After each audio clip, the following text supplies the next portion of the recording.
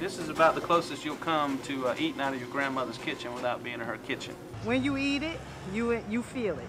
Well, I reckon you call it soul food. It's just good country eating. Drive off with your family and go to one of these small restaurants, and you'll find yourself eating food that was good for your kids, good for your family, and was good for your grandfamily. It's what I've eaten all my life, and I just don't think there's anything any better in the world than good old Southern cooking.